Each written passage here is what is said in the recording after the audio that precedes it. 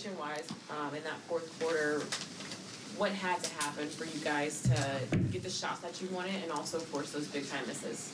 Yeah, just sticking to the game plan, not getting down when they make tough shots because we knew they'll make some tough shots.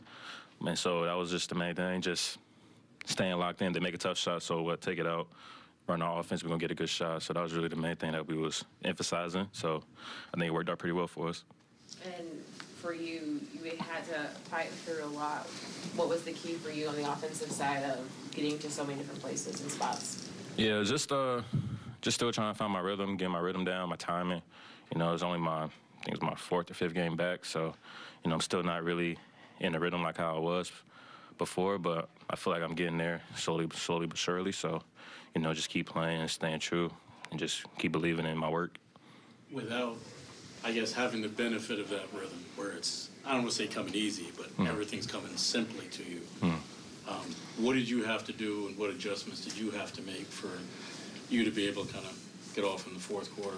Yeah, just staying focused, staying locked in, you know, trusting that, you know, I'm gonna get some good shots. You know, the way they were playing defense, I was gonna get a lot of threes up. So I knew coming into that I was gonna get some threes up. You know, so I worked on that, coming off the screens for threes, little ISO threes. So I knew I could get to that a little bit. So, you know, it's a good thing I made them, but, you know, it's not how I was when I first started. So I just, you know, so that really irritates me. So I just try to keep working, you know, and my game is getting a little better. I feel better out there every time. So, you know, it's coming for sure.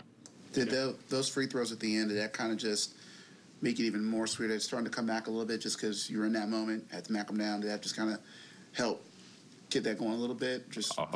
No, I mean, they're free throws, bro. I was gonna make those. It's just when I'm out there. It's just when I'm out there, just shooting shots, mid range, and my rhythm shots that I normally take, that normally go in, that are not going in right now. So, you know, but free throws, I was gonna make those. That's nothing. So. For you, not just you personally, but I mean team-wise, was it the way that they were defending you guys that allowed you guys to get up more threes and not be as reliant on the midi, or was that a conscious decision? Listen, we have to drive and kick, and we have to be getting up 43s because that's the way we need to play. Yeah, that's part of it. I'd probably say it's more a little bit of both, but it's more their coverage. We know they was in drop coverage a lot, and, you know, on the sidelines they were ISIS, so we knew we drive, you snake it, drive, they pull in a lot, so we get a lot of corner threes, and then when we set the high pick and roll, it's going to be, you know, the bigs and drop, and all you got to do is, like, the bigs set the screen, hold the screen, we're going to get some threes up. So I really say it's just more of their defensive coverage for sure. You mentioned pregame that it was going to be weird seeing KD in the Suns jersey. At what point did that kind of settle in, and what was it kind of like just to take him on as an opponent? Yeah, probably when I was warming up, the pregame warm-up, when I seen him warming up on the other end, you know, we looked at each other and was like, we just ate each other to that. So it was cool. I mean, obviously, you know, coming into the league, you want to play against the guys like that. Obviously, I had the luxury of him being my teammate for two and a half years or a year and a half, whatever it was. So, you know, I'm thankful for that. But obviously, when you come into the league, you want to play against, you know, the top guys, Hall of Fame guys, you know, just to measure yourself, see where you're at. So, you know, it was definitely a fun experience, and, you know, can't wait to do it again. Have you had a chance to talk to Kevin, at any point this season or today leading up to this game? Yeah, we talked a little bit.